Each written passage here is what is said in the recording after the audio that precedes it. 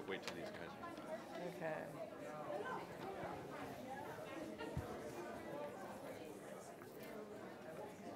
Does know about the clicker? Yeah, there's a clicker right there. Cool. Are you going to walk around? Or standing What's that?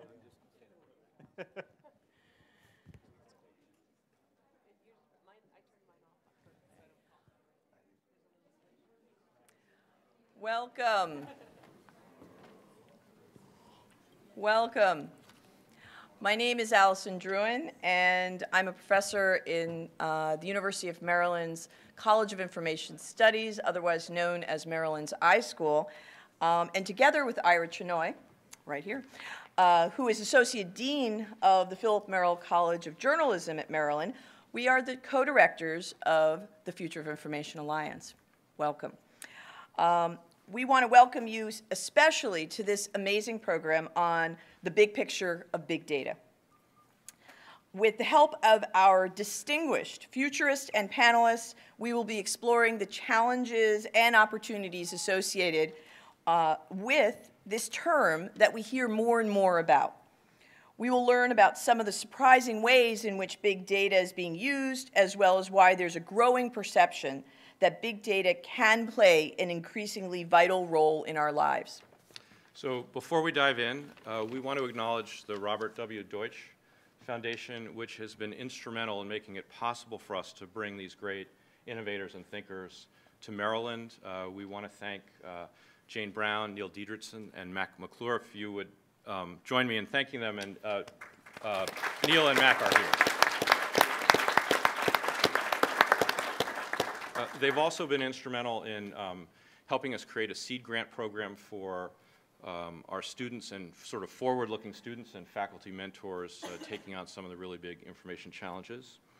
So this Future of Information Alliance is new to some of you. It got launched at the University of Maryland in 2011. And the idea was to find a way to have conversations that cut across disciplinary lines, not the rigid silos of one discipline or another, but across lines to take on some of these big opportunities and challenges related to this evolving role of information in our lives. And in addition to very broad support from our campus, from every one of the colleges and schools in our campus, we have 10 really terrific founding partners, most of whom have somebody here today. And they are the National Park Service, the Library of Congress, National Geographic Society, the Smithsonian, the Newseum, Barry School, Sesame Workshop, WAMU, and I'm sure that I missed one, National Archives, and Library of Congress. If you're here from one of those, would you please stand up?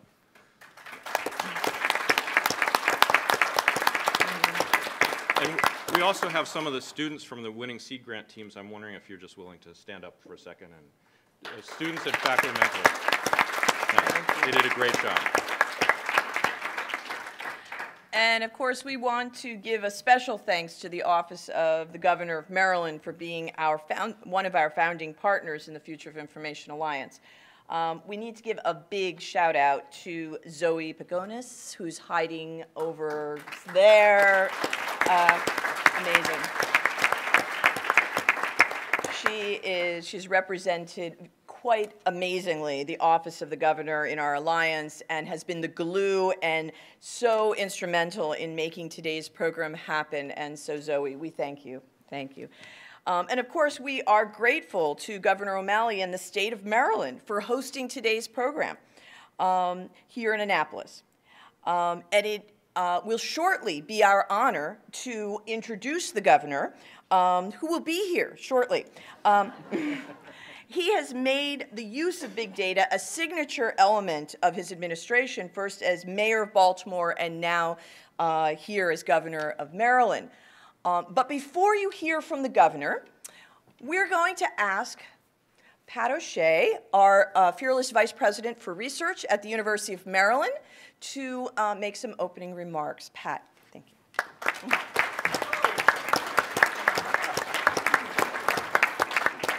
Thank you, and I really want to thank the governor and his staff for hosting us here today in the Senate, the Miller Senate building. The governor has done great things for the state of Maryland, for the University of Maryland, for the Future of Information Alliance, and he truly has a wonderful understanding of the importance of big data for all people. I want to thank the Deutsche Foundation again, Neil, Mac, and Taylor, without whose support this would not have been possible. Thank you. And our fearless leaders, Aaron Allison, whose conception all of this thing is. So got a question for everybody here. So what were you doing 20 years ago this week? Anybody remember first week, second week of May 1993, what was going on in big data? Well, I remember what I was doing. I was an accelerator physicist back then, and I was sitting in my office in Los Alamos, New Mexico. And I was fooling around with my new friend, Veronica. And in College Park, Maryland, just up the road from here, there was a young man who was preparing for his graduation, and he was also very interested in Veronica. So what was going on? There was music in the cafes at night and revolution in the air. And the revolution was a big data revolution, because a few days before, a group of physicists at the European Center for Nuclear Physics put out this memo saying that they were making open source the software for the World Wide Web. That was the beginning of the really big data revolution. Prior to that, it was just a bunch of physicists who were trying to transfer big data between Los Alamos and CERN and Maryland and Stanford and stuff like that. But it was the first week of May, 20 years ago, where things really began to explode. The first browser had just been released a few months before. And of course, Veronica was the grandmother of all search, because Veronica stands for Very Easy Rodent-Oriented Net-Wide Index to Computer Archives. And that connects to Gopher, but I'm not going to go into all of that. And so that student at Maryland, Sergey Brin, left and headed out, and within a couple of years had founded your company, Google. So, you know, Veronica begat Sergey, begat Google, and so things were all getting started. So I guess, you know, Sergey was the grandfather and Veronica was the grandmother. And things were really getting started this week 20 years ago. And it was started because this group of accelerator physicists wanted to ship, or wanted to collect, control and analyze big data. But they began to realize that this was important to all people, that all people have access to these methodologies that they have uncovered. And so this was really, really the beginning of what we've seen burgeoning over the past 20 years. So I'm the Vice President and Chief Research Officer of the university, and so I oversee a diverse enterprise of knowledge creation. And as a research university, it is our duty not just to disseminate knowledge, but to create it and to apply it for the good of all people. And then big data is the perfect example of the kind of thing we should be working on, because it represents great opportunities and great challenges as we go forward. I mean, there are all sorts of opportunities that we hear about in the news, about how by analyzing Google searches you can uncover drug interactions before they would even show up in clinical trials, or you can analyze the spread of influenza, or how to buy a good airline ticket, or how to determine your shoe size based on your Twitter feed analysis. I mean, there's all sorts of ways you can find metaphorical needles in the cyber haystack. I mean, one of my particular interests is predicting the weather, because how can we have any credibility in predicting climate change 20 years from now if we can't even predict today's weather? Because my son was supposed to be running a track meet just up the road today, and it was canceled yesterday because they said it was going to be absolutely pouring rain, and I think the sun is still shining. And you may remember, anybody remember what happened on March 6th this year?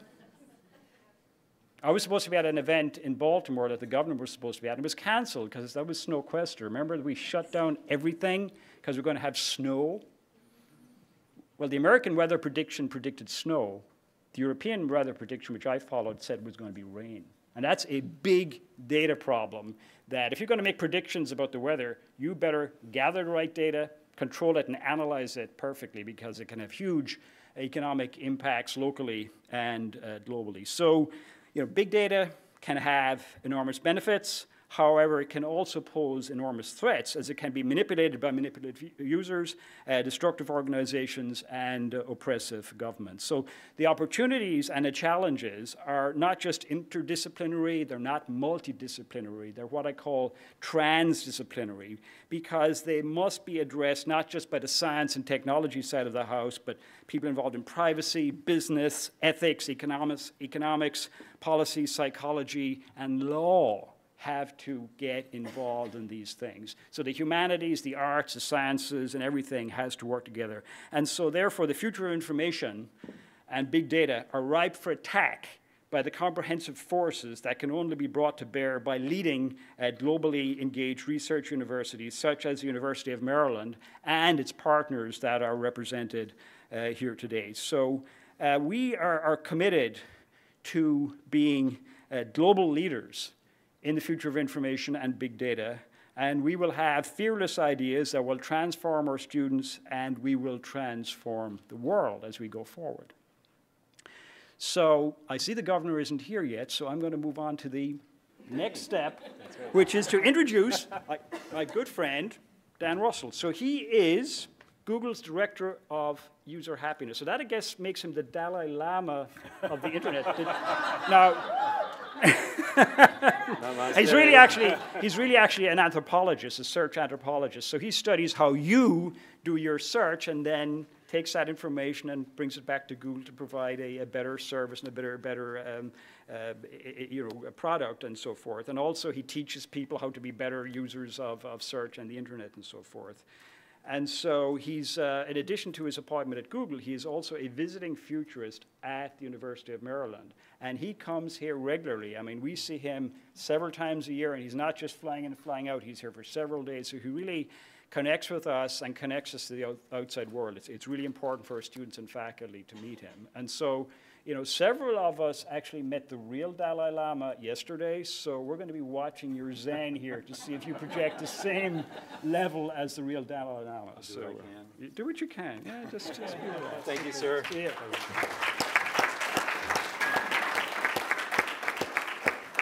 Thank you, sir. Like you, I remember Archie and Veronica and Gopher and Wide Area Information System and all those archaic systems back in the past. And I remember when it was a little bit before '93, when I first used the World Wide Web, and it ran on a VT100 terminal. Anyone remember those? Yeah. Okay? Yep. Wow, we are in the aged home. But it was, I remember seeing it, and as a computer scientist at that time at the University of Rochester, I remember looking at it and thinking, this guy has made so many mistakes, there's no way this will work. Which is why I'm now a futurist. I was on the panel that rejected Tim Berners-Lee's first paper to the Hypertext Conference. And we made it up later in Edinburgh when he became the keynote speaker. So we learn from the past, and I've been involved in things like this. How do people make sense of large amounts of information? How do they look for stuff, as Pat said? And this has been an intriguing question for me for a long time now.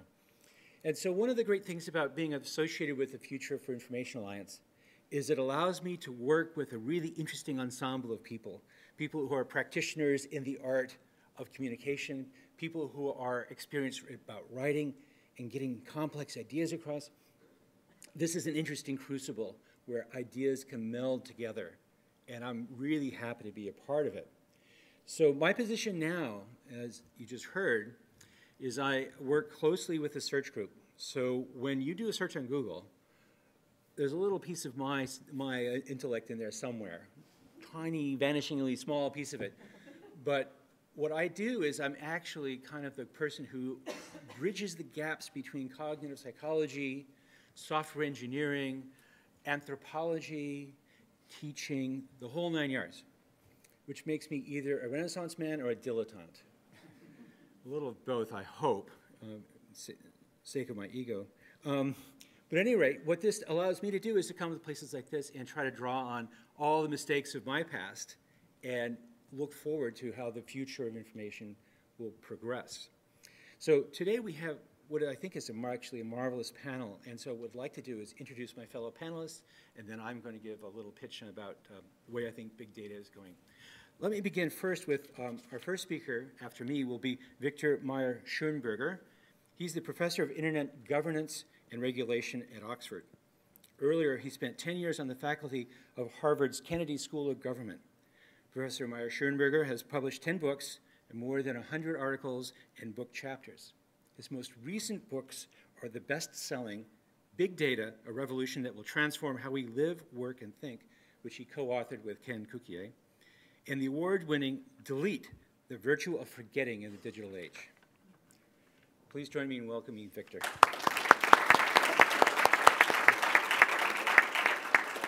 Next on our panel, we have Brian Sivak, who's the Chief Technology Officer at the U.S. Department of Health and Human Services, where he's also the entrepreneur in residence.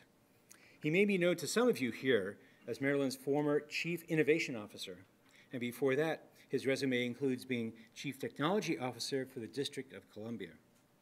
His earlier work in the private sector included development of a pioneering natural language search engine that was available on the web way back in 1998. Please join me in welcoming Brian.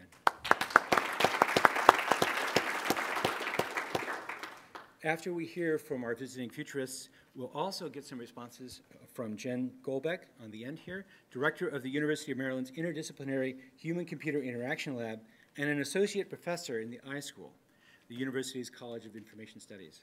Like Victor, she has a new book out too. This one's entitled Analyzing the Social Web. She will respond to presenters with her own set of observations and questions. Please join me in welcoming Jen.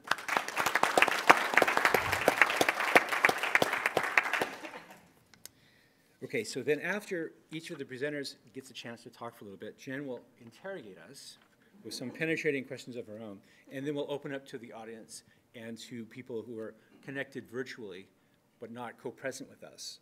Okay? So I'm going to start off with a little talk of my own. Now, as a person who works at Google, I live, swim, breathe, eat big data. It's my job.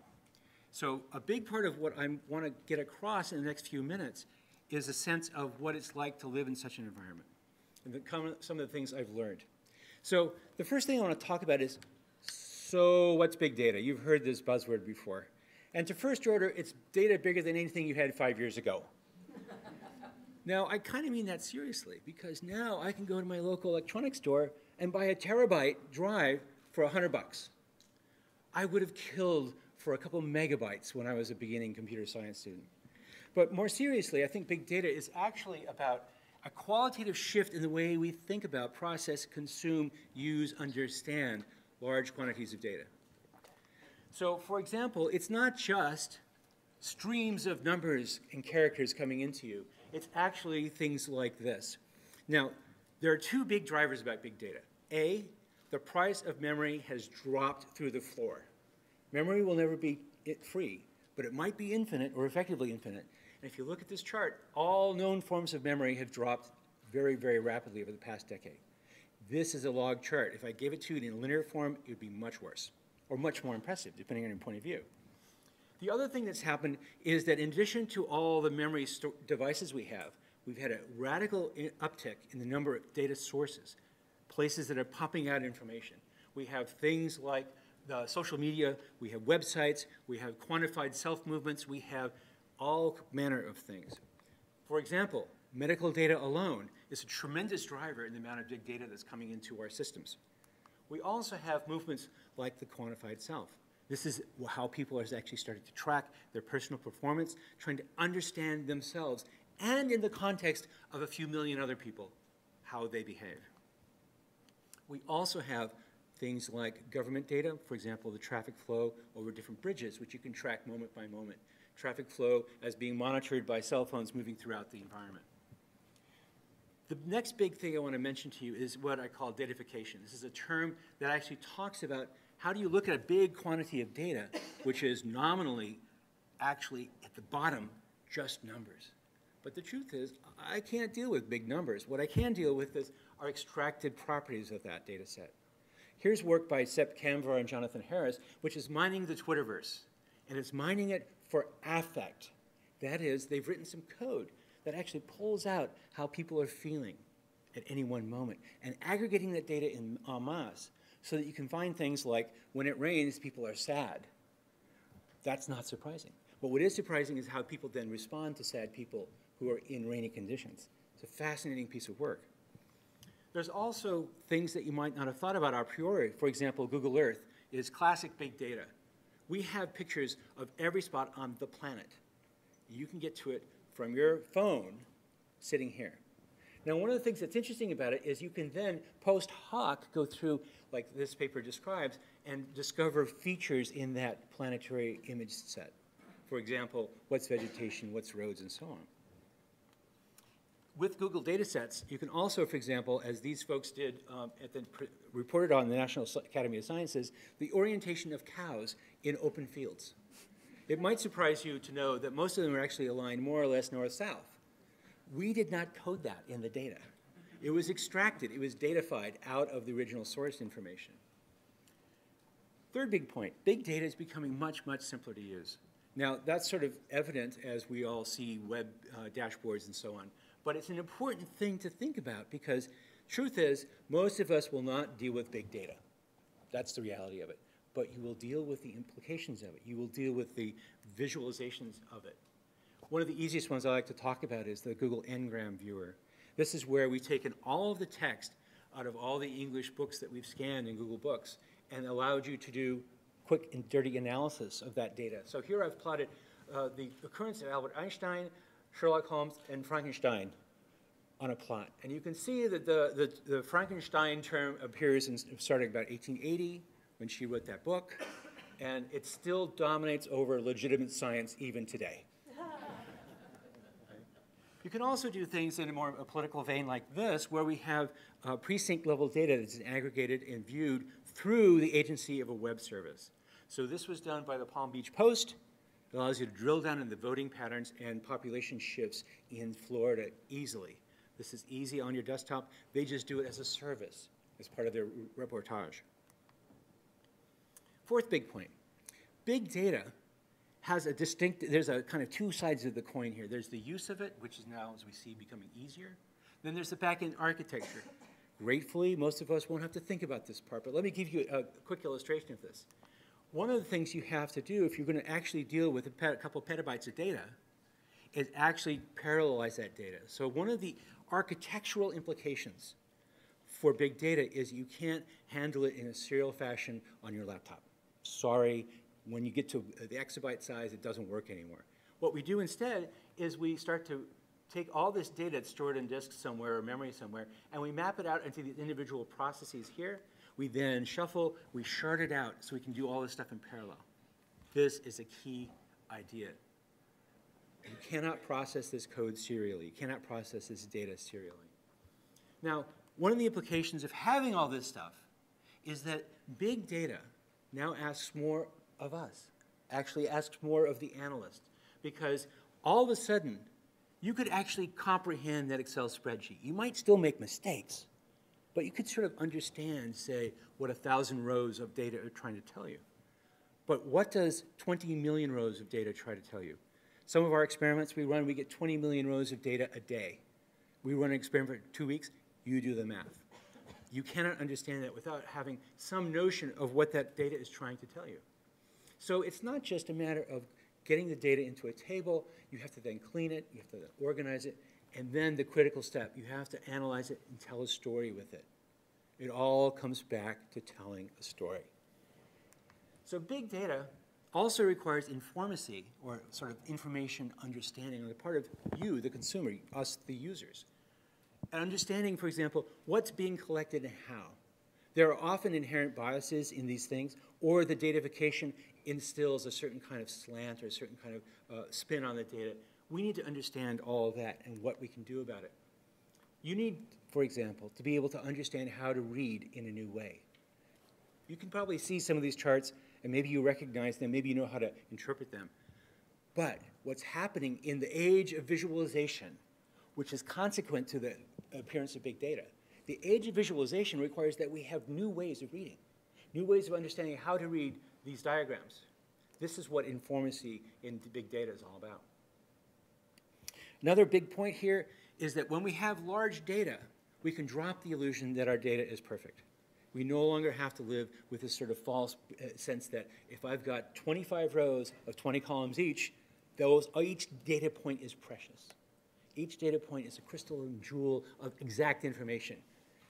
The truth is, we've always lived with uncertainty in our data collection. Now we have to understand what that's all about, what it means.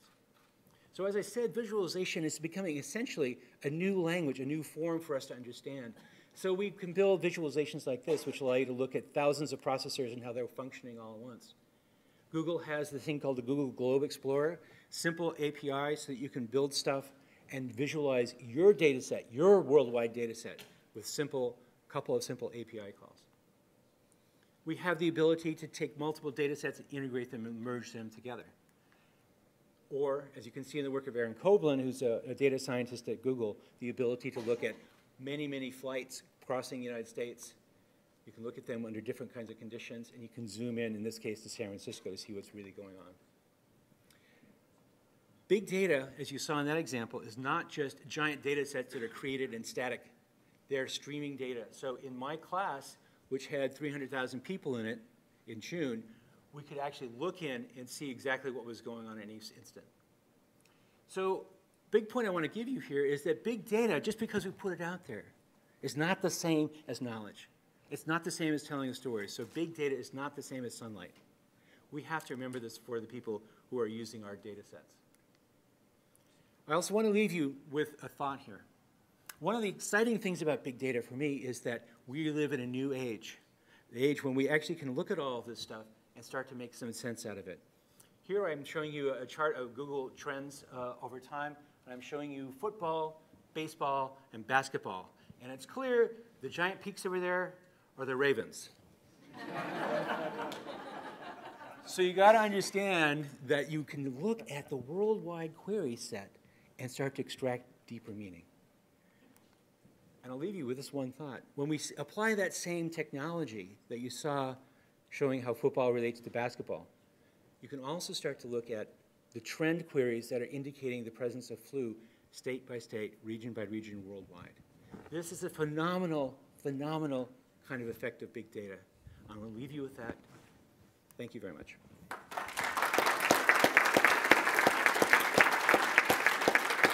Allison? I think you're on. I think that the floor is yours.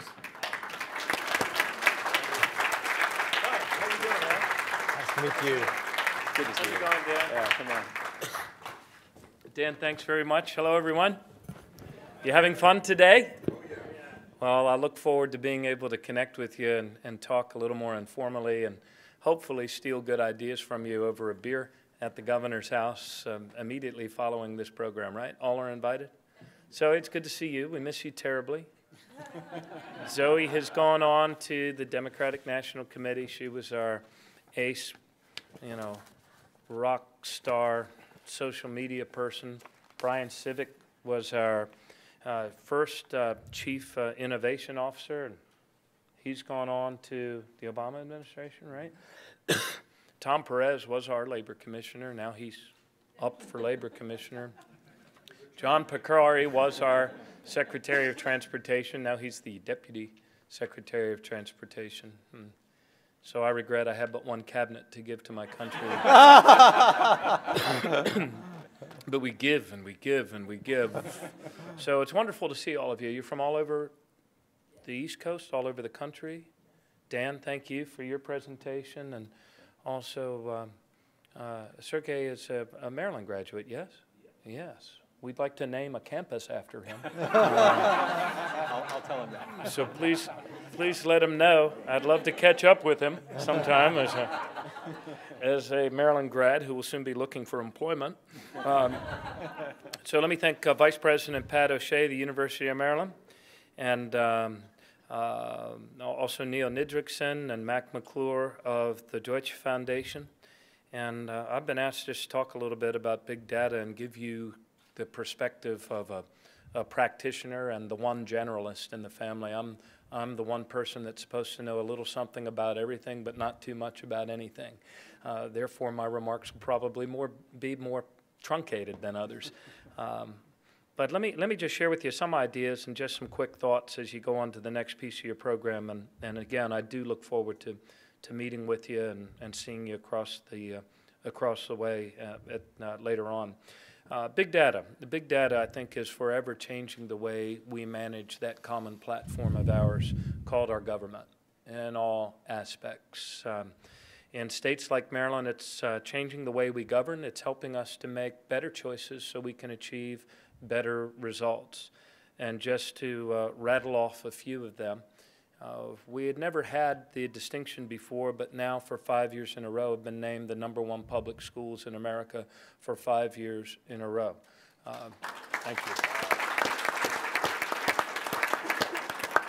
We have driven violent crime down to 30-year lows, and it's not because we were immune from the recession or the job losses or the foreclosures. We've gone through a lot of pain here ourselves, but we've become a lot smarter at how we manage and how we deploy to where the problems or the opportunities are.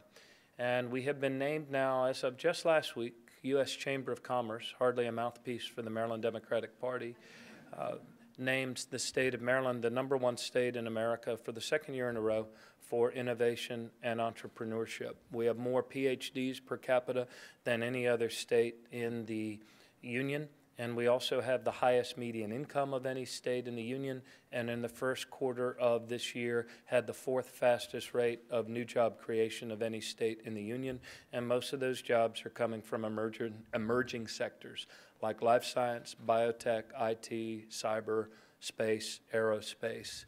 So there's a lot of really good things happening here, and they're not happening by themselves. They're happening because we're making better choices, and therefore we're achieving better results.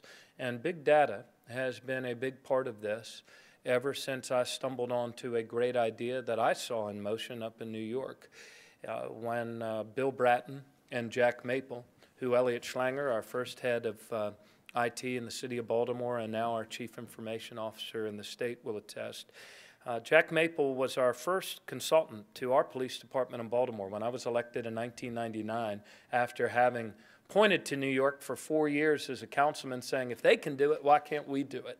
If they can do the computer pin mapping, put the cops on the dots, run plays, use the data of where crime's happening and what hours and the deployment to solve crimes, anticipate crimes, why can't we do it? And so we did. And Jack's goal, when he came and took us on as his very last project, was one of the things that made it attractive for him as he fought a terminal diagnosis of colon cancer at the time, was that I very much believed that this idea of big data and this idea of managing according to a common platform, data informed and performance driven, could be done not only in a police department, but should and could be done citywide throughout the entire enterprise. And that's what we did, setting public goals, relentlessly measuring performance on a weekly basis, broadly sharing information rather than hoarding it, and putting it on the internet for all to see. And I will confess to you that this has been much more of a journey and an evolution than it has been any sort of arrival. But every week we're a little better than we were the week before. Better not only at delivering the results, and better not only at analyzing the data, but also better at putting it forward in with a public face, so that citizens who are very busy doing all of the other essential things that we need for them to be doing as parents and as wage earners and as leaders of their own families and households, so that they can look at this information in a dashboard fashion if they want and know whether or not their government's any better, knowing where whether or not they're, we're achieving the results that we want together. We open source and we publicly identify our problems. We crowdsource the solutions. And again, we make it available to all. One of the stories I'm fond of retelling, and I'll give you the short version here, is that whenever I would give a presentation on CityStat up in the CityStat room in the city of Baltimore, and by the way, we now do state stat, and we do this across the enterprise and state government. So cleaning up the Chesapeake Bay, improving the skills of our people, the sustainability of our way of life, the security of our people. But when I used to show community, when the neighborhood leaders would come in, I'd start whipping through the slides, showing them the data, showing them the maps and how we're able to collate it and do the layers and all of those things. And after about 10 minutes, there was always someone in the crowd, regardless of whether it was they were a crowd predominantly white or black or rich or poor. Someone would raise their hand within 5 minutes and say, "Can you show me my house? Can you show me my house?" Big data gives us the tools to deploy our resources where the opportunities lie. And it also, I believe, has the capacity and the power to reinvigorate our democracy, this garden that we must do a better job of tending if we expect it to grow and if we expect our republic to send its roots deeper in terms of our understanding, our compassion, and where our house fits in this common dashboard of ours. So we've created a number of common platforms. Bill Bratton had a saying in his latest book, Collaborate or Perish. He said that people make it happen, but common platforms make it possible. So common platforms for the big data and public safety that we call the public safety dashboard. You want to find a test case of people that are reluctant to use new technology or log on? I mean, if you take this to Google, if you want to really break the code of people that are cynical, don't embrace technology, and are reluctant to go online and search for anything, get a group of police officers. Drug dealers take to technology like that. They really do. Police officers, you have to drag them to it. But now thousands and thousands of police officers, detectives in every department in our state use the public safety dashboard because it's like Google for public safety. It combines all of those streams of information. We use the workforce dashboard, and a lot of these tools we've been working on, Elliot, since we walked in. I mean, this is not easy stuff. There are very few places where it's been done before or done well. So the workforce dashboard, a common dashboard so that we can see where the demand for skills is, where the training is, where the delta of opportunity is that needs to be crossed in order to fill those jobs that are open and that are here, if only our people had the skills to fill them. Josh Sharfstein is here, the head of our Secretary of Health, and we are a leader in implementing not only the Affordable Care Act, but also Health IT, so that we can have a so that we can have a common dashboard for public health, so that we can see where the concentrations, as they've done in Camden, we can see where the concentrations of kids who are chronically absent because of asthma, people that are readmitted to hospitals because of congestive heart failure or diabetes, and be able to deploy our upstream interventions and assets in terms of prevention, wellness, nutrition, and all of those things. I mentioned the Bay. Baystat is our common platform for reducing the amount of nitrogen and phosphorus and sediment that is being force-fed by human design choices on the land, and being able to measure our progress and our actions to goal. So GIS, smart maps, dashboards, big data, all of these tools are really things that have only come into our use in a flash of human history. I mean, when I was first elected mayor, 90% of our requests from citizens, trash in the alley or those sorts of things, came in by mail. Now 98% of them come in electronically, even in a poor, relatively modest city. So ultimately, all of this comes down to our own will and our own intentions and our willingness to embrace change and embrace the power of open source data. You're all part of, there's a different sort of leadership that we now expect, and especially younger people expect. Our parents, I suppose, became used to a sort of leadership that had information a month ahead of everybody else. So leaders had that situational advantage. And in the absence of the internet, effective leaders were primarily ideological. Their organizations were hierarchical, and their methods were bureaucratic.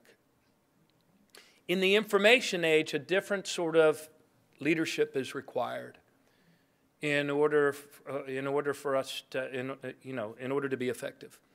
And that leadership, instead of being ideological, needs to be primarily and fundamentally entrepreneurial. What works? And show me it works. When people have their information as quickly as the leader, it also needs to be a style of leadership that is collaborative, that is far more flat, if you will, in its orientation than hierarchical. And in its methods, rather than being bureaucratic, it needs to be based on common platforms, performance measured, data-driven, and relentlessly interactive. Big data is really important, and it is a big shift. But the common platforms that make it possible, the people that make it happen, people that are united by their belief in the dignity of every individual, by an understanding that we're all in this together, and people that are also committed to advancing through their own individual actions and choices the common good. And the hope of big data ultimately is really big action, isn't it? Life-saving action. The sort of action and choices that can save a city. The sort of actions and choices that can save a planet. And I'm looking forward to seeing you all later on tonight so that we can do all of these things together. Thanks a lot. Thank you. Thanks a lot. We'll see you. See you later. There's your clicker right there.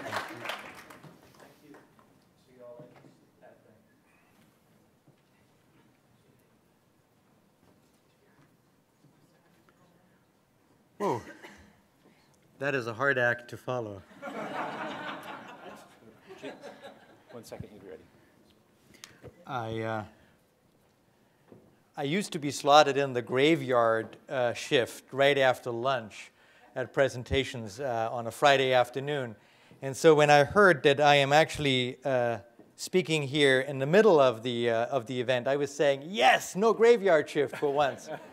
Graveyard shift. Here we go. When Allison and Ira came to me and said, please join us in having a conversation about big data, they also told me that Dan would be here, and I had to follow Dan. I don't know what's worse, following the governor or following Dan. And so they said, don't talk about big data and what it is and so forth and how wonderful it is, because Dan has already done that, and much better than you can. So rather than doing that, they said, we'll give you an easier task. As you wrote your book about big data, surely you must have had some surprises along the way. So tell us 4 surprises that you had. And so, to be honest with you, I had lots of surprises. But I selected 4 of them. So let's look at big data and big surprises, and it's perfectly subjective. There's no big data there. So the first surprise for me with respect to big data was the surprising sectors that are affected and changed and revolutionized by big data.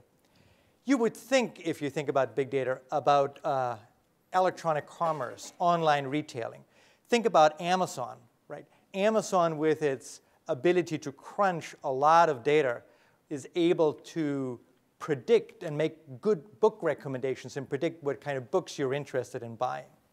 They're so successful in doing that they had to change their business model. In the 1990s, I still remember the early days of Amazon. They had on their staff dozens of highly paid book reviewers that would be writing book reviews. And people would read these book reviews in the hope that they would like a book and buy it. Then Amazon tried an algorithm based on big data. And they did an A/B test between the book reviewers, the human beings, and the algorithm. The algorithm won hands down. Today, the algorithm, the recommendation engine that drives Amazon's recommendations, apparently is responsible for about 30% of the total Amazon revenues. So it's huge. But that's not the sectors that I want to talk about. I want to talk about something completely different. Think about premature babies. Premature babies are incredibly vulnerable to infections. And what you need to know is when an infection is there at a baby and early on so that you can fight it. Otherwise, you lose the fight. Dr. Carolyn McGregor at the university in Canada at the University Hospital there is studying premature babies using big data. What she's doing is she's collecting 16 real-time vital signs, collecting 1,000 data points a second from a premature baby. And she's collecting that for each of the premature babies that she has in her group and over hours and days. Now, doing big data analysis, she is able to predict the likely onset of an infection 24 hours before the first symptoms manifest themselves. That gives doctors tremendously useful time to save the baby. Intriguingly, the telltale sign of a likely infection 24 hours later is not that the vital signs go haywire, but that they stabilize. What physician would have thought about that? You know, when the vital signs stabilize, you think you can go home for the night. Instead, the baby is in for a rough night ahead. That's the power of big data. Big data saves lives. The second sector that is in for a tremendous change is education. Education is a small data at best sector with lots of human hunches in it. But think about it, what we can do today with electronic books and textbooks being put on electronic platforms like the Kindle or the Nook or the iPad. When big data came out, I got onto Amazon's Author Central, and Amazon now tells me what paragraphs, what sentences people underline in my book most frequently. I now have feedback from my readers that I would never had before. With textbooks in education, we now have the ability, using big data platforms and applications, to finally find out what books work and what don't, and not just rely on preferences and hunches of a small number of people who make the decisions. Thirdly, the third sector that I was surprised to find that big data has a huge impact is in urban planning. There is a company in the state of Washington called INRIX. You might have heard of INRIX. What INRIX does, it produces an app on smartphones that helps you with a turn-by-turn navigation from A to B, basically helping you in your commute. But it also gives you real-time traffic information, routing you around traffic jams. Now, how does INRIX gather that data? Every one of the application is also a sensor application. And you, when you are driving with the help of INRIX from A to B, become a sensor for INRIX, sending data back about how fast you're going, when, and where. That way, INRIX has 100 million data points.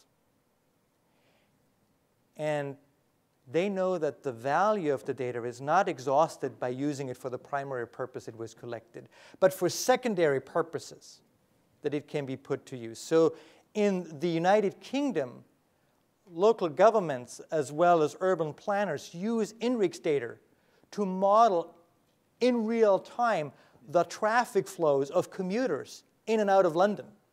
And they found out that there are many more computers from outside villages and hamlets that they never thought would have been on the commuter line.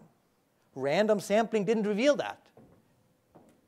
But if you can get comprehensive data sets approaching n equals all, as the statisticians tell us, then you can get that. Which leads me to a second surprise that I had, namely that we have surprising data available. Dan already said it so beautifully. Datafication is happening. Namely, the rendering of more and more aspects of reality into data form that then can be analyzed and interpreted using big data. He mentioned the Google Ngram viewer coming out of the Google Books project. And he showed you an example about Frankenstein and others. I'm showing you a similar project of the digital humanities, but with a much more sobering kind of subtext to it.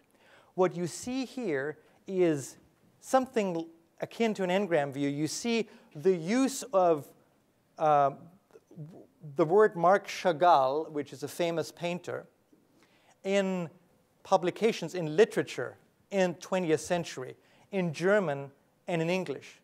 And what you see is that during the Nazi era, it just drops. The mentioning of Marc Chagall in German literature just drops. What you see here is the fingerprint of censorship. Not qualitatively, quantitatively. Or take this. This is an example from the United Kingdom where general practitioners, doctors out there, were prescribing statins, a medication for a relatively benign medical condition. But some of them were prescribing the generic form, and some of them were prescribing a much more expensive proprietary form of the medication. By mining public data from the National Health Service, data analysts were able to point out which areas in Britain were particularly prone to wasteful spending using proprietary statins rather than generic ones. It's new data. It's data that we didn't know that we had before, and we can extract some value for it. My third point, my third surprise was about winners and losers, surprising ones of them. You would imagine that with big data and everything being big, bigger is naturally better. With big data, that's not necessarily the case. Scale doesn't mean success. If you're bigger in big data, you're not necessarily successful. Google is successful not only because they're big, but because they're smart. So bigger is not necessarily better.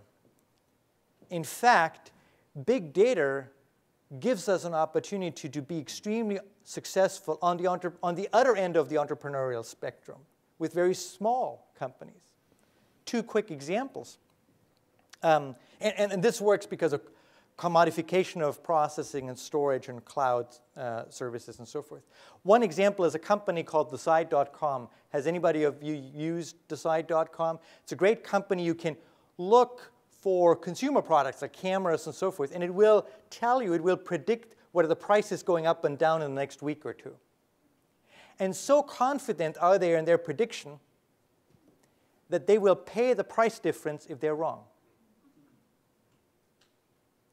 And they have hundreds of thousands of users, hundreds of thousands of them.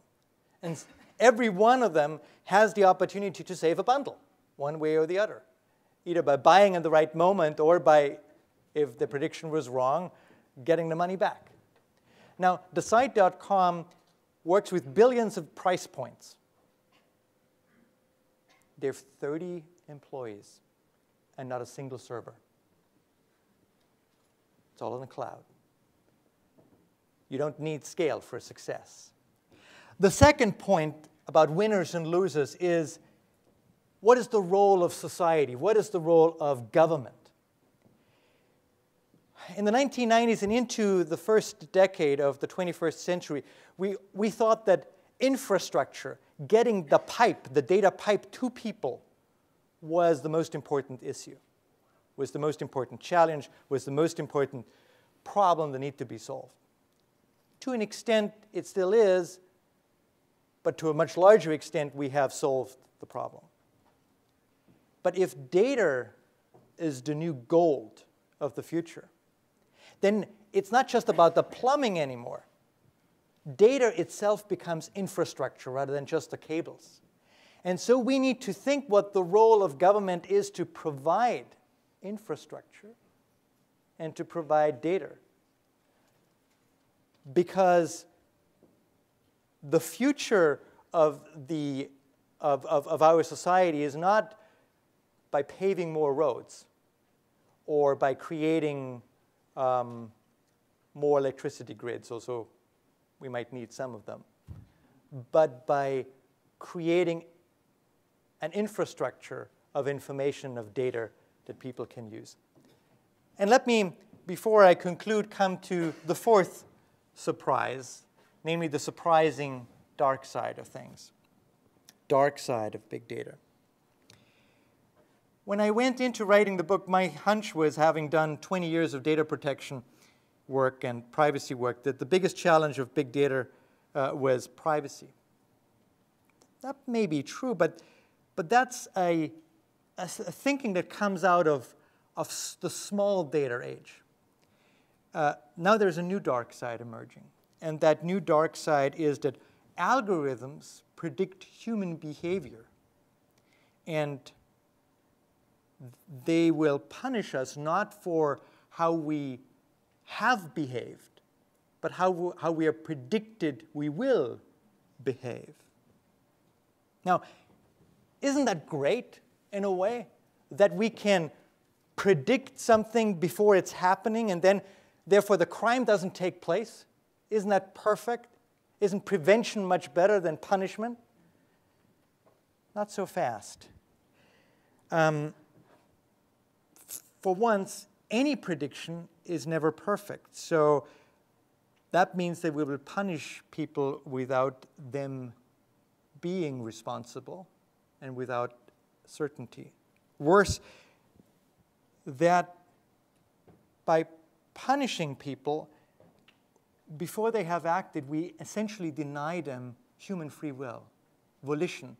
We're not letting fate play out, and therefore we don't give them the opportunity to not act and to stay within the law.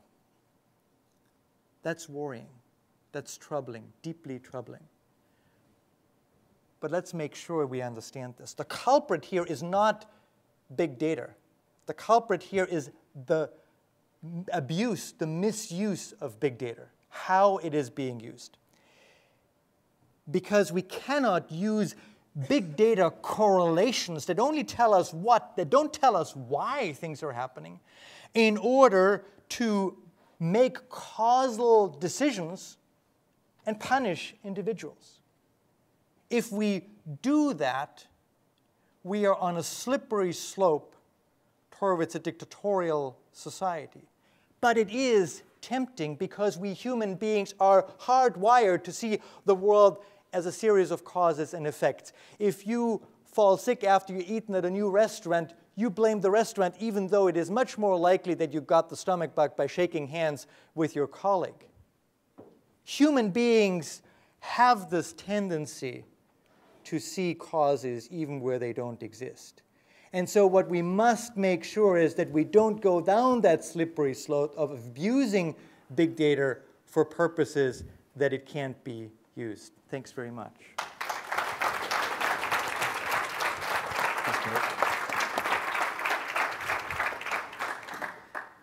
All right, that was excellent. You know, it's great to be back here. As the introductions went, I was the Chief Innovation Officer for the state before my current role as the Chief Technology Officer and Entrepreneur in Residence at the Department of Health and Human Services in DC. And you know, one of the interesting things about health data and health care is that the world is so massive and complex. And as both Dan and Victor touched on, it's a rich vein to mine for some of the stuff that these guys are trying to do. And so Dan and Victor have kind of taken us through a overview in a sort of general sense of the big data topic. I'm going to go a little bit deep in the idea of big data or data being utilized in the healthcare space. So one of the things that I've come to learn over the past 10 months or so is that data is actually fundamental in transforming our healthcare system. And as many of you guys probably know, we spend $2.8 trillion a year in this country on healthcare. That amounts to about 18% of our GDP, which is larger than the GDP of France. And it turns out that one of the key components to actually fixing that from a policy perspective is the data that is generated by the system. And the idea really there is to figure out how we change from moving from a transactional system, one where doctors fix you when you're sick, to a value-based system where doctors actually are paid to keep you out of the hospital and keep you well. Another way that data is used and useful in this system, though, is in terms of how your health is maintained and how care is delivered.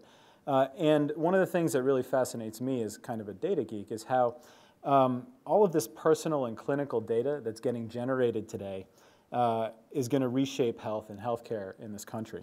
And so I could talk for hours about that first one, and it's a little wonky, and people like Josh Sharfstein sitting in the back could probably do a much better job than I could, so I'll leave that to him. But today I want to focus on really the second piece, this idea of maintenance of health, of getting people personally invested in their own healthcare, has a way, the potential to fundamentally reshape the system. And so I want to start by talking about what's available today, and really what I want to talk about is me. This, you'll see. So what you're looking at here is a graph of my weight from literally the middle of 2010 through pretty much today. So the last 3 years or so, 3.5 years, 3 years. Weight is a chaotic system, right? So you can't look at any individual data point on weight and say, oh, I'm going up or down on a given day. That's a good thing or a bad thing. But you can look at trends over time. And what's interesting to me about this graph is that you'll notice three sort of major inflection points, right? The first one, you'll notice that I was at sort of a plateau for a while, and then all of a sudden I hit this precipitous drop right around, I would say, May of 2011. It turns out that this precipitous drop was very closely correlated to when I bought a Fitbit and started tracking my steps over time, right? And just that knowledge of tracking my steps over time actually caused my weight to go down. Just out of curiosity, how many people here have devices like Fitbits or Jawbones or things like that? What's fascinating to me is actually I talk about this stuff relatively frequently. The more, as I've talked about this in recent months, the numbers of people that actually have these devices are going up. So I find this to be sort of reinforcing this thesis. Anyway, that second circle, that second plateau, is sort of my new stable state after the Fitbit information was factored into the equation. But then all of a sudden it started going up again. Turns out that that very closely correlated to when I started lifting weights for the first time in my life. And I actually started putting on some more muscle mass as opposed to whatever other kind of mass I had. And then I hit a new plateau, and this is my sort of weightlifter's plateau. And I'm not really ripped, but you know what I mean. But then you hit another sort of strange set of declines in the chart. And it turns out that very closely correlates with when I started this new job at Health and Human Services and stopped being able to eat lunch every day. So I find this interesting, right? But it did take some analysis and kind of looking back over different data sets to understand exactly what that was about. Now, what this is a chart of, so my first daughter was born in London a few years ago, actually 4 years ago today. Today's her birthday. And yeah, it's cute, right? We bought her a bike. I didn't put the bike on the thing, but I probably should have. Anyway, so it was a long labor, an 18-hour long labor, much less fun for my wife than for me. And but one of the interesting things was that during the process of this labor, this was the fetal ECG that was basically produced by her heart rate during this time. Now, my dad is an OBGYN, and I was in London at the time, and so I was literally taking pictures of this thing with my iPhone and emailing it to him so that he could give me a second opinion on what was going on, and which really pissed off the doctors in London to no end. And it's a much longer story, which I'll tell at some point. But the point is that when you look at this chart, right, and think about that particular story, and then look at the chart of my weight over time and think about that, what do they have in common? Well, they have in common that somebody who had knowledge of a certain situation or sort of other factors had to perform an analysis on that data to reach certain conclusions, right?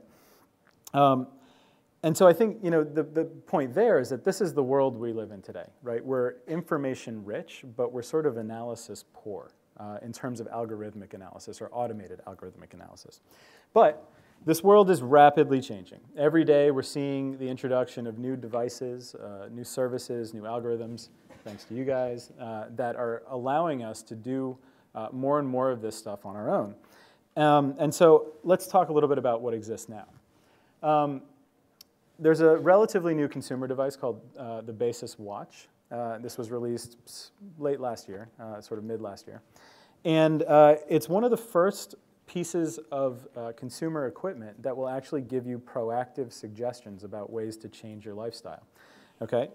So I find this fascinating. This watch monitors heart rate patterns. It monitors perspiration, skin temperature, motion sensing like the Fitbits do.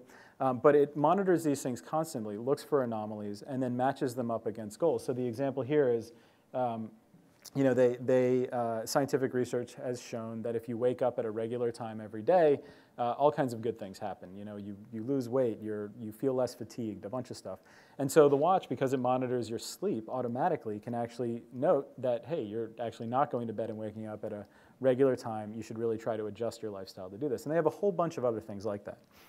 Now, I wanted to actually include another example of a consumer device that did this proactive analysis and monitoring, but I couldn't find one. It's kind of crazy, but this is really the only thing on the market today for consumers that does this. In the clinical space, however, there are some other things. This is actually one of the coolest things I've seen in a long time. So there's a company called Gauss Surgical. It's a relatively small outfit out of California. And what they've done, it turns out one of the big problems in surgery is measuring blood loss by patients and then trying to figure out how much blood you have to transfuse back into the patient. And if you think about it, it makes a lot of sense. When you cut somebody open and blood comes out, it gets collected in a basin or it gets soaked up by gauze pads. Usually it gets soaked up by gauze pads, and it's real hard to measure exactly how much comes out, so you got to figure out how much goes back in. So what these guys did is, and this is so cool, they took an iPad, right, and they mounted it on a surgical pole. And then they have the doctors take these gauze pads that are soaked with blood and pass them in front of the camera on the back of the iPad, which sends the photo up to a server in the cloud that analyzes the image and comes back and tells the doc exactly how much blood was contained in that gauze pad, right?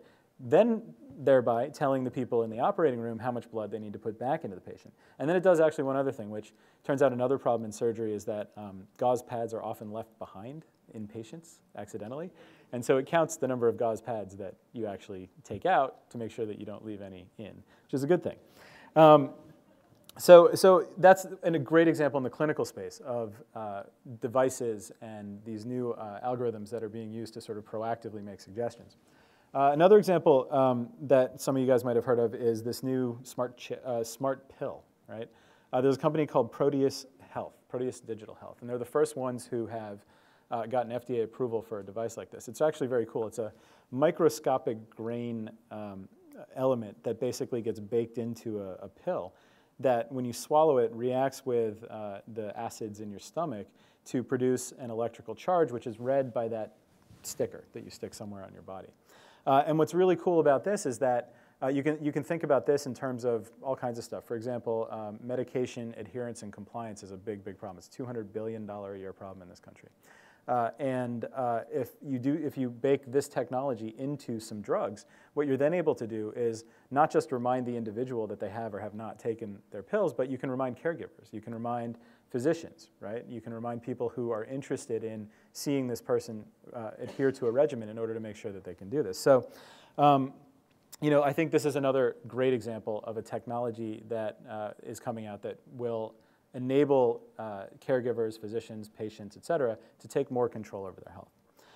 And then one other thing I find really interesting is the Qualcomm X Prize for the tricorder development. Have you guys heard about this? Any of you guys remember Star Trek? You remember the tricorder that pass over a body to tell you exactly what's wrong? So the X Prize Foundation has launched this $10 million challenge for somebody to basically develop the first version of the tricorder, a non-invasive device that can capture key health statistics and then diagnose 15 different conditions. And so, this is, where we are today, right? We're kind of in the process, like the very tip of the iceberg in terms of getting to this state where we're able to take control of our stuff. So they asked me to be a futurist, so I have to talk about what's coming. And so we're going to go through a scenario, a little thought experiment. And like any good scientist, I'm going to use myself as the subject of this thought experiment. My wife told me not to do this, but I'm doing it anyway. So, so let's imagine the following scenario. I wake up one morning, I've got my watch strapped to my wrist or some other device that monitors my sleep patterns, and I sort of groggily stumble into the bathroom and look into the mirror. Now, it's weird. I feel really tired. I don't know why. I mean, I went to bed at 1 in the morning, which is a little late, but I woke up at 9, and so I got some good sleep. Well, it turns out that I only got 2 hours of REM sleep. My smart mirror is telling me this because it's able to interact with all of the devices that I currently have. And so that's interesting, and I wonder why. And then all of a sudden, the picture of my gut microbiome that's generated by my smart toilet comes up and reminds me that I probably shouldn't have had all that beer last night. Oh, and by the way, that late night jumbo slice that I also had was a terrible idea. And so, I'm starting to understand now why I feel so bad this morning. Made even worse by, it turns out, so recent behavioral science research shows that you're able to meet your goals much more effectively if a loved one or a family member, particularly your mother, is reminding you to kind of do things. And so as part, as following the science, I decided to share my real-time data with my mother. Well, my mother woke up earlier than me and saw my data feed and recorded a video telling me how disappointed she was. That's actually really my mother. And that's a frequent look, I should say. So now in order to pay penance for this, everything in my house is connected, and my fridge actually happens to know what I have in it. And so my fridge makes a suggestion to me for breakfast, which is that I should have a couple of scrambled egg whites, maybe a dry English muffin, and one of those bananas that I have sitting down. But also, I should probably bike to work today because it's a beautiful day and you consumed a lot of calories last night, so it's probably a good idea to kind of work some of this off. So fine, all good. I'm starting to feel a little bit better. Go downstairs, whip up some eggs, eat them, hop on my bike and go to work. And I'm riding down Connecticut Avenue and there's a bunch of traffic, so I decide to hop up onto the sidewalk in order to get around it, and I hit the curb and I fall. Which has happened. And actually now my wrist really hurts because I broke my fall with my wrist. Luckily, I have the next-gen tricorder built into my phone, so I pass it over my wrist, right? And what it tells me is that I actually have a hairline fracture now of one of my bones. Okay, so far not such a great day, but luckily there's a Minute Clinic a couple of blocks away. So I pick up my bike, I kind of limp over to the Minute Clinic. Oh, and by the way, I've also sent that tricorder scan over to this Minute Clinic. And when I get there, I have a 3D printed cast that fits my wrist geometry perfectly, ready to go. I snap it on, I take a couple of prescribed pain meds, and I'm good to go. And so that, to me, is one vision of how all of this data being integrated into a scenario can actually help us take more control and be healthier and be more active in our personal health. What's really interesting to me about this scenario is that not once during any one of these events did I actually interact with a trained physician. That actually is my dad, who is a trained physician. Now, he's an OBGYN, so I probably wouldn't have interacted with him anyway. And I would point out that his profession is probably a little safer because nobody really wants babies to be caught by machines, just a guess. But think about it from a primary care physician perspective, right? Everything that happened to me in the course of that morning were potentially things that primary care physicians would have been involved in on a regular basis. But the future is very, very close to happening where a lot of this stuff is possible to be algorithmically generated and integrated into our daily lives in such a way that we can actually go forward and own our own health in a much better way.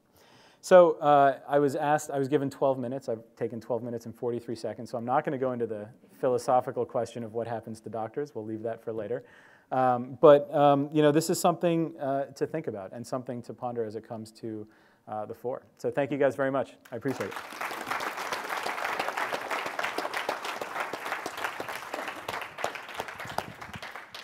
So now we're going to turn it over to Jen, who will ask us a few questions based on what we've heard, and then we'll spend about 10 minutes doing that and about 10 minutes opening it up to questions from the audience. Jen. Great. The floor is yours. So I'm not going to get up at the podium. I'll start by apologizing for my constant coughing. You all should feel bad. I picked this cold up in Paris. So I was really suffering. So yeah, my job is to give these guys a hard time, basically, but I thought I'd just sort of preface a little bit. So I'm a computer scientist by training, which means I don't care that much about people, and I love data. But I've sort of shifted over, and I care a lot about people now. And in fact, I study social networks. When I started studying social networks, I would go give talks. This was like 2003, 2004, and the computer science would say, this is really social science, right? This isn't computer science because it's people sharing all this data. And now they're all my friends, right? So we've come to see that this data that people are sharing in social media, on the web, all of these things these guys are talking about is really important, really useful, and has lots of interesting computational challenges along with the ethical challenges, policy challenges, and things like that. So this is something that's really personal to me. And when I go give talks about my work, I like to start with a slide that says, we know who you are and what you're doing. And that's true, and all of these guys have sort of hinted at it, that there's a lot of research out there, and this is really where I focus my work, that can predict what you're going to do, what your personal attributes are, and how you relate to other people by leveraging all this data we have in social media, analyzing it, and applying it. So we really can figure out a lot about people. And there's a great study that recently came out in the Proceedings of the National Academies, and I did a lot of press on it, not because I did the study, but because it's similar to work that I've done, and I was the outside expert who could comment on the study. And these researchers at Cambridge showed that by analyzing your likes on Facebook, they could predict your gender, your race, your intelligence, your personality traits, whether or not you smoked, used alcohol, used illegal drugs, with some accuracy, whether or not your parents had separated before you were 12 years old. Tons of really interesting insights just by looking at the likes that you have on Facebook, no other information. And so I went in and I did a bunch of NPR interviews on this call-in shows, and people would call in and they'd say, I'm not embarrassed by the things that I'm putting on my Facebook profile. Like, I put it up there. I'm fine with people seeing that, and if they don't like the real me, then that's their problem. And so that's all fine, but I think a lot of these people were missing the point that we can find out all sorts of things that you're not explicitly sharing, right? And that's a problem that I see everywhere when I go talk about my work, that it's really hard for people to truly understand the power that we have with this big data and the things that we can find out that people aren't intentionally sharing, and that can have a lot of far-reaching implications. So part of what I'm going to harass you guys about when I get to questions is how we get people to really understand that. But I think there's one other preface I want to have before I jump into the questions, and that's that the part of this issue with big data, and a lot of it does come from people, is that there's two components of this. One is that I'm contributing data, and the other is maybe that I'm benefiting from that data. So the traffic example that Victor gave is great, right? I'm benefiting from getting traffic information. I'm also contributing data. And we can think of it kind of like taxes there, right? You know, I pay the taxes, but whether I like it or not, I'm benefiting from the things that those taxes are paying from. But that's not always true. Sometimes we're not getting the benefit back. So Dan, I know this probably isn't your fault, but Google's got this thing that they do that they have been doing for a while, and Ben Peters and I have talked about this, where you start typing in a search and you type one letter and you instantly have the search results that come up for that letter, and you type the second letter.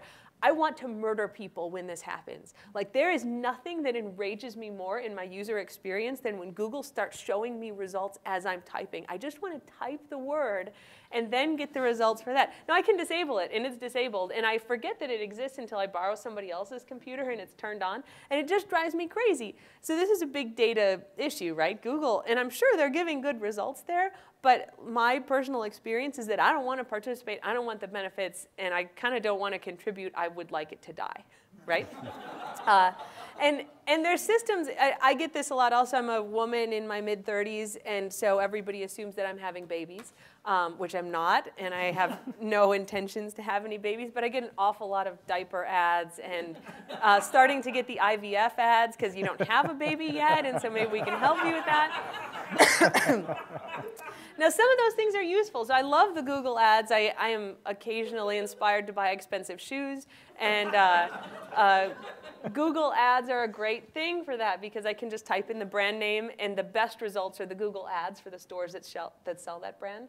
But there's a trade-off here, and there's an increasingly famous story coming out of some of this big data analysis, the same kind of thing that targets me for IVF and diaper ads, started sending coupons, physical coupons by mail to this teenage girl at home for diapers and baby supplies, and her father called enraged. How dare you send my teenage daughter, these ads? She's not pregnant. She's not having sex. I can't believe you do this. And it turns out the girl's like, actually, Dad, I am pregnant, right? So the company found out and started marketing to her before she told her parents about her pregnancy. So these are just some of these things that we have to keep in mind when we're talking about this big data, that there are benefits. There are absolutely benefits that people get from big data being used. But some of them aren't beneficial. Some of them can cause real problems. And some of them just can cause real irritation, and people want to opt out of that benefit. So those are some thoughts to have in mind as I start asking you guys the hard questions on page 1. So Brian, I'm going to start with you just because I really loved all the stuff you talked about, and it's not too scary because it's personal. But, I love my Fitbit. I'm kind of obsessed with my Fitbit, and I love this personal data. And you weren't talking a lot about these interactive systems or people targeting and doing things for me. But there's great potential with that. So my question for you is, who should own this data? Because in the US, I don't own most of that data. So there's your question. Yeah, from my perspective, and actually the perspective of the department, the data that you generate is your data, right? And when it comes to a lot of these systems, Fitbit, Jawbone, even Nike's Fuel Band to a certain extent, and other consumer devices that are out there, if you look at their terms of service very closely, you do have access to it, but not in every possible way that you would want. There's a guy that we've been working with at the National Institutes of Health, who actually happens to be a quantified self-geek on the side of being a cancer researcher, who actually decided that he wanted to write an application for himself, he's a hacker, to actually take his personal data off of these different services and create some new analysis of it. And so he did, and his account was promptly shut down by a lot of these services because he violated their terms of service by exporting data, which we think in general is a really bad idea.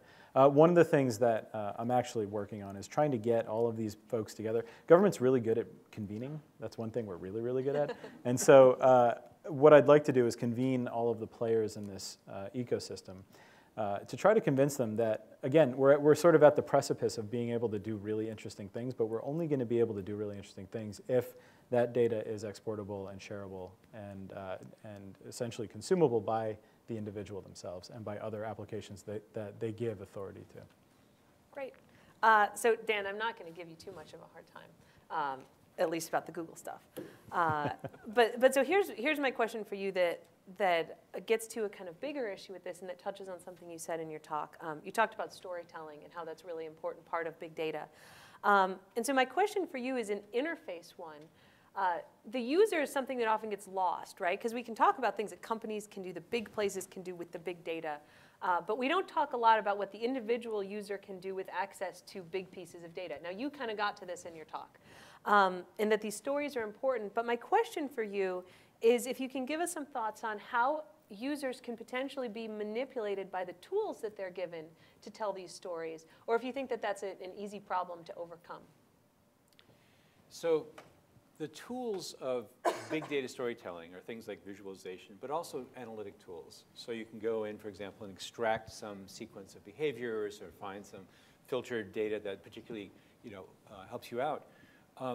And as I was trying to imply, one of the things about analysis is that it's not obvious often how to do it. And so it requires a little bit of skill. Analysis has always required skill, but now it's like big skill. But one of the things I find really encouraging is that one of the really nice things about a lot of these tools is that you can take that data that's publicly available, analyze it, come up with a visualization or some rendering of the story, say using the Google graphing tools, or there's a lot of public source things out there like that, say D3, for example. And you can actually visualize these things, and then if you've done it right, you can go back to the data, and you can actually have a discussion about it. So my favorite story about this was we had a PhD candidate come in. And you know what it's like. Candidates work for years on their thesis. They come in, and the first line out of this person's mouth was, all my content and my data is up on my website. The guy next to me instantly connects to the website and downloads the data set. He's describing his thesis work, which has taken him 4 years of developing this algorithm. He's describing the algorithm. And my buddy is in MATLAB reproducing the algorithm. And as he's going through, and he says, here's my result. My result is X, Y, Z. Compute. Not the same. Okay? Now, my friend is a good friend. He's a good guy. So he says, you know, I have a slightly different outcome than you do.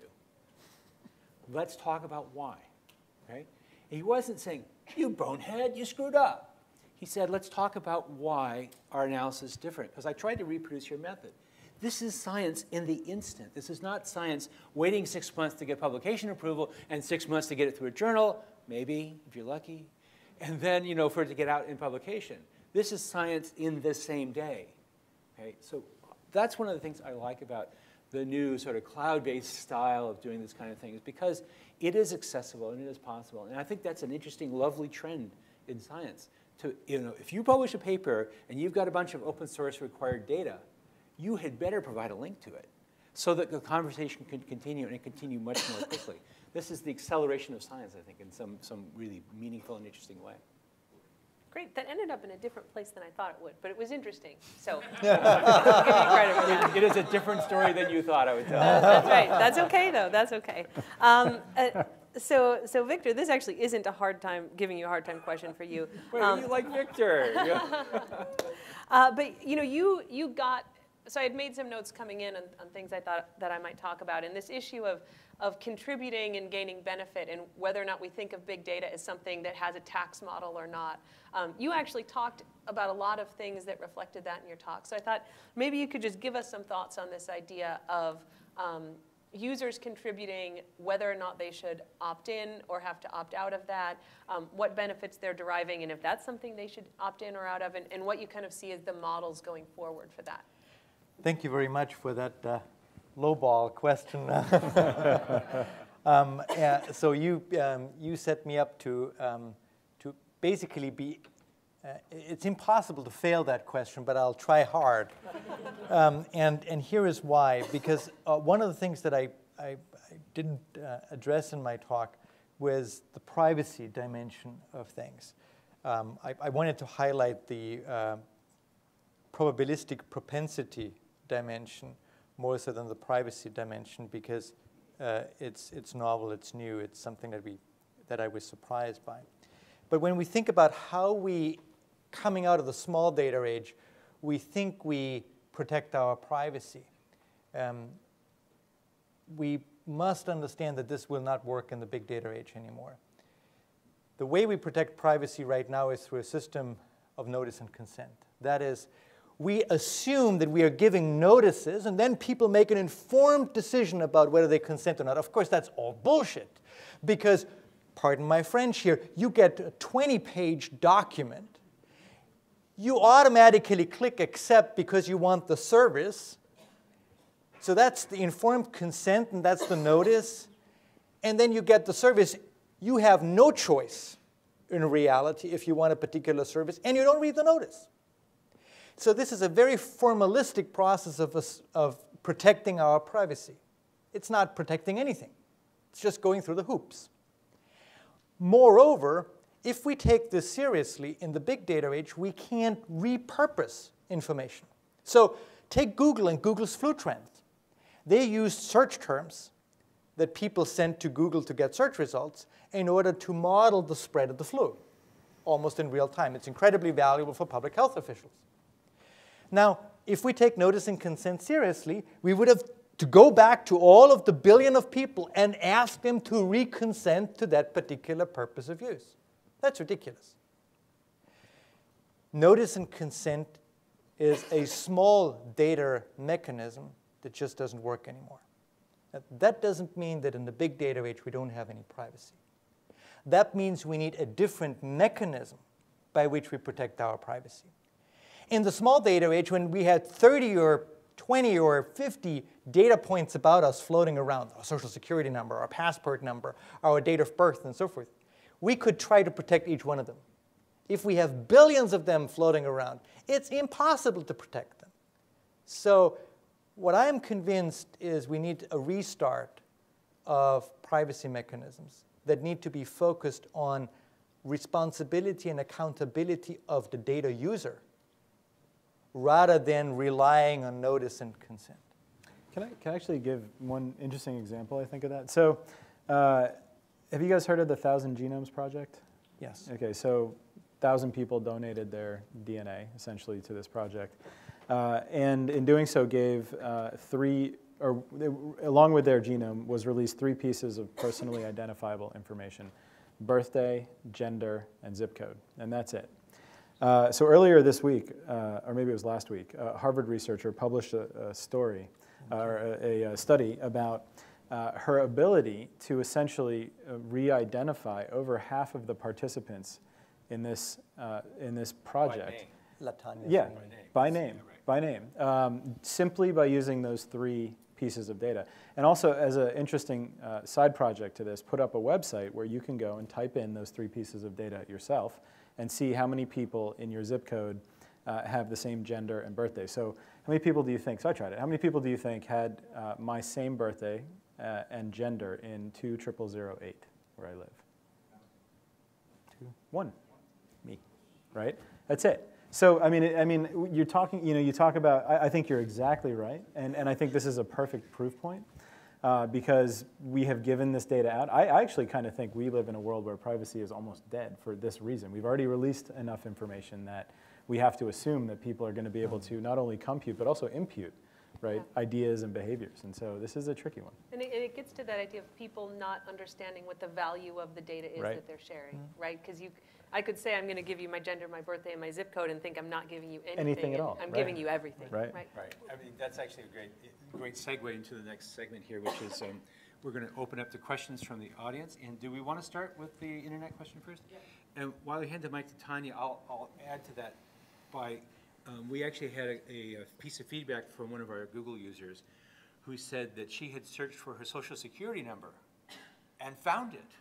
Would you please remove it? It was a reduction, it was a removal request.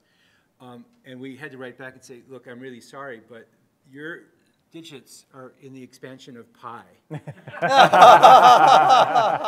there's actually nothing we can do about it.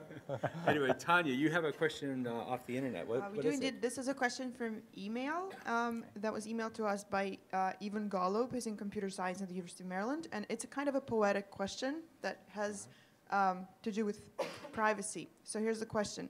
By the end of the Robert Heinlein novel, The Puppet Masters, everyone on the planet had to walk around naked to prove that they were not hiding the fact that they had a mind-controlling parasite on them or risk arrest. As big data is being discussed more and more in terms of finding suspects in criminal investigations, which Victor talked about, will someone who avoids technology that can be used to track them risk being marked instantly as a potential suspect in the future, either by authorities or by other citizens, just by refusing to be surveyed? Victor, that Sure. sounds like I want to tell a tiny little story about that. And the tiny little story has to do with a Google service called Google Street View. And you're familiar with Google Street View. Now, in Germany, Google Street View was highly controversial. And there was a question of whether it's an opt-in or opt-out and so forth and so on. And the German government and the data protection authorities negotiated with Google, and Google was then willing to put up a web page where people could request that their houses would be obfuscated on Google Street View, that they could essentially opt out of Google Street View.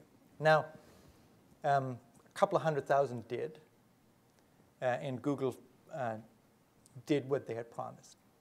When you now go through a German village, in Bavaria, for example, which was one of the first villages that went up on Street View, and you go down the street, you see the beautiful houses. But then, of course, you also come across something else.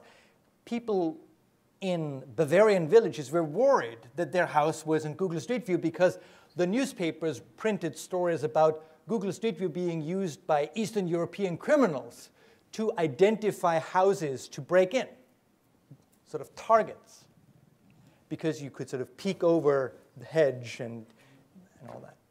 So a lot of people who had valuable stuff at home opted out, which is the perfect signal for the criminals to go in and ransack the house. The problem in our world is you cannot not communicate. And that's the point that I think that's... That's a lovely story. Let's take the next question. And over to you, Allison. Dan, when you were showing visualizations of data, it reminded me that I could not create a logarithmic display. I never was good at that. And it brings me to the question of whether we're now going from a digital divide to an analytical divide. And if analysis is going to be one of the key functional issues, what about all the people who aren't good at it? Or reverse it, what does that mean about the education we have to do to overcome those barriers? And isn't it going to be something more than just, okay, you're not good at math, but there are other tools and other tool sets of analysis. We've got to think about the different ways people understand things in figuring that one out. It's an excellent point, and you've actually touched on something that I'm really interested in, because I teach a lot of people how to be better Google searchers, and so there are many divides, and in fact, I think divides will always be with us. And unfortunately, the entire world is not composed of New Hampshire farmers who vote democratically, right? The world is an extremely variegated place, and the level of skill that people have, I think, as a consequence of information technology and big data and a lot of other things, including tool use in general, makes the world uneven. And this is an inherent property of technology, right from stone axes, those who could versus those who couldn't, the initial digital divide, right? And so in particular, as we grow ever more powerful tools, I mean, one thing that's interesting about the new generation of power tools, you can have one. You can use it, right? 100 years ago, a power tool meant you needed a 100-ton hydraulic press. You could not have one. Now the world is different. So in some sense, the new technology, the new power tools are much more egalitarian because you can learn. Believe me, in 10 minutes I can show you how to do a log scale, right? And more besides. And so a large part of my online education efforts are how to help people become better searchers, for example, because I can show you how to do searches that would knock your socks off and allow you to find houses, say, in Bavaria. No, better example. But things that you would not believe are possible. And I think this really kind of gets to the whole privacy issues that we've been discussing, because often it's not just a question of opting in. It's a question of, like the Facebook example Jen pointed to, of providing information you don't believe could be inferred upon in that way, and yet it can. So I think the divides are always with us, but we actually live in a better, more even level technology space than we have before. So let's go over here to Allison. Yes. I'm Sahar Khamis, assistant professor in the Department of Communication at the University of Maryland. A lot of my work has focused on the revolutions that have been sweeping the Arab world, and definitely big data, big communication through social media networks, Twitter and Facebook and YouTube has had a big impact. I want to ask you, all of you, about the implications, the big data implications on big social and political movements, and what could be the possible implications on, both activists who want to use these types of media and these types of tools, as well as dictators and oppressors and, really people there who want to oppress or suppress some of these movements and sabotage them, because both of them are now brilliantly using, the media for all of these different purposes. So what are the big data implications on big mobilization and big socio-political movements? Thank you. Okay. Actually, can I also, Jen, are you interested in answering this question too? Yeah, I can jump in on Okay. Let me do a quick time check. How much time do we have? 3 minutes. 3 minutes? Oh, Okay. oh no, we have another 5 to 10. Don't worry. Okay. We can I'll each be take brief. 1 minute to answer. Jen, would Yeah. you begin? This is a really interesting question, especially as social media providers in particular are making interfaces more available for doing some of the kinds of scary-ish analysis we're talking about. So Facebook, for example, now has this graph search that you can go in and do. And Slate had this brilliant article a couple months ago, I think, right when it became available in beta, where they were saying, look, here's a search that I ran. I'm interested, show me all the people who live in my city who are female, age 18 to 24, who like the page I Love Getting Drunk. You found a very specific kind of girl, right, with that search. They also did a search looking, I think, show me all of the men in Tehran who work for this company who have said that they're interested in dating other men. Now, on one hand, they're putting that data out there on Facebook. On the other hand, the search of give me a list of everybody who meets these demographic profiles is kind of scary. Now, if we add on to that the ability to predict things, so I mentioned that study from the Proceedings of the National Academies, they're predicting all sorts of traits. We've shown that you can successfully predict political preference quite clearly. And these aren't from obvious things. One of the highest indicators of intelligence on their test was liking the page for curly fries. One of the indicators of low intelligence, and I will say this is not my research, was if you like the page, I love being a mom. I love being a mom showed up for low intelligence. Now that's not because motherhood indicates low intelligence. It's because, my guess, that page was probably started by someone who scored lower on that page, who is friends with people like her, right? This is a basic premise of social connection, that you're friends with people who are like you.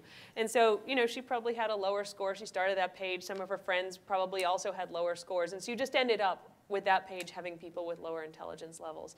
For potential political oppression, you could have completely innocuous pages, right, for a food that you like. But if it's started by someone who's active in a movement, their friends probably are too, and that could bring in people who are identifiable as being part of that movement, not because of anything explicit, but because with the huge amounts of data we're able to predict it.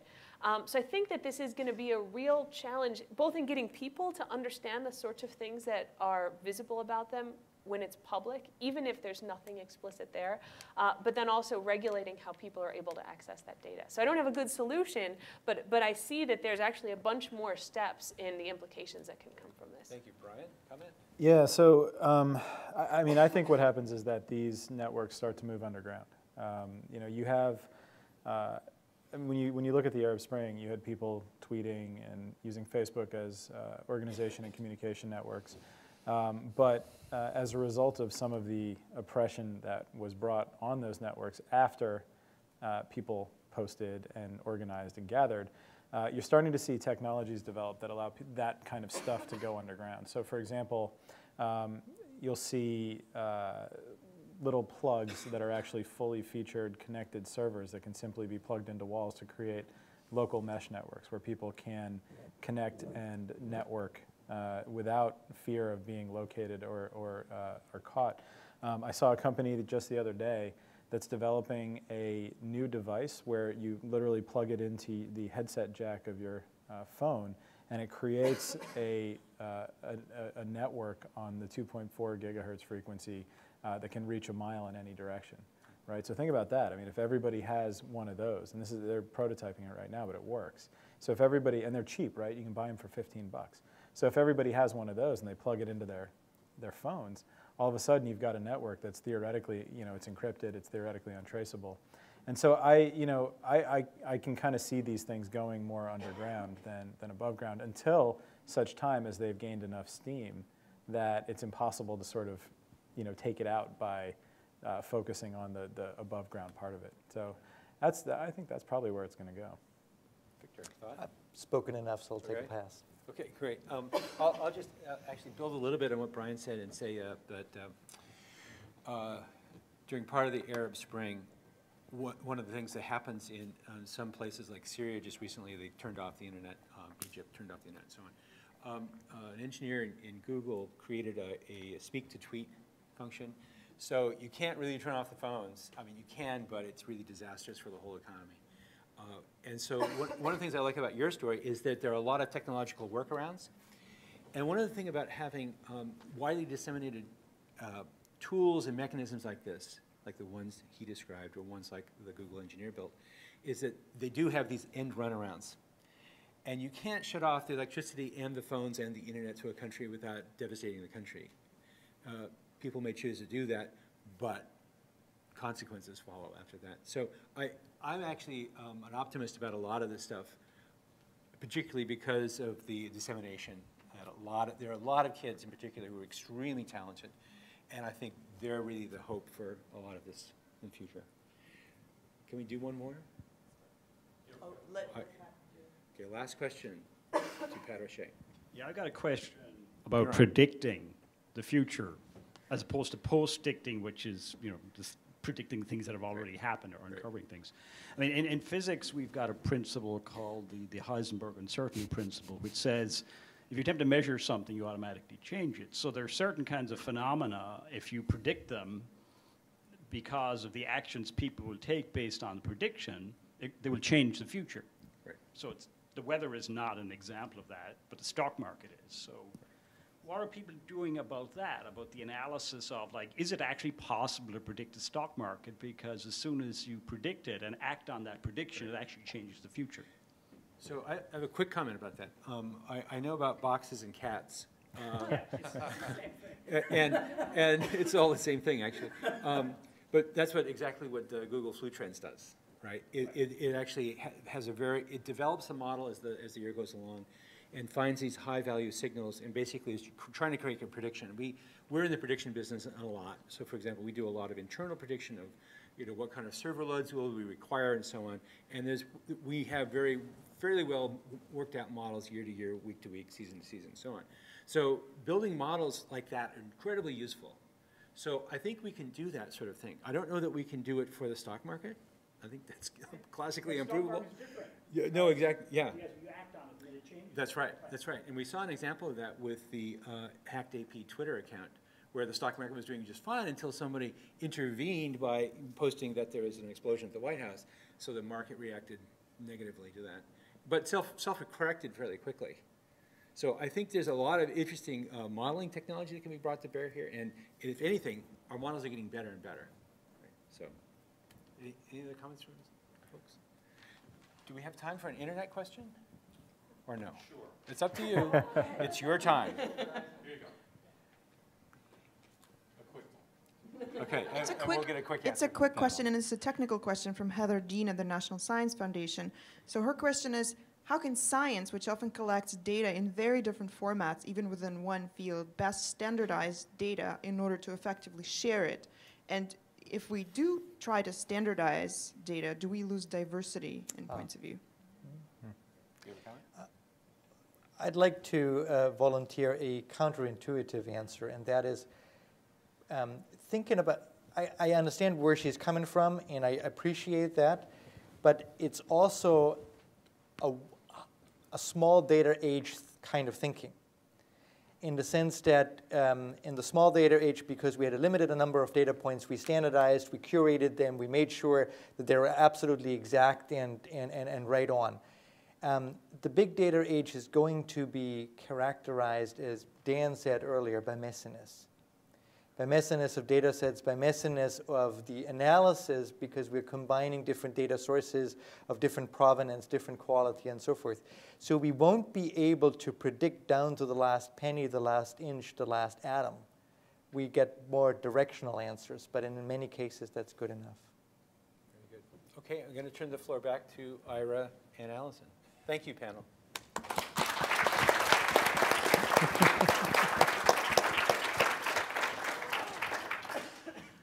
Thank you. That was tremendous. thank you to Dan Russell, who moderated our Futurist in Residence. Thank you to Victor, to Brian, to Jen, all contributing a wealth of big data to our discussion on big data. And to our, to obviously Pat O'Shea and to Governor O'Malley, who opened the floor with remarks.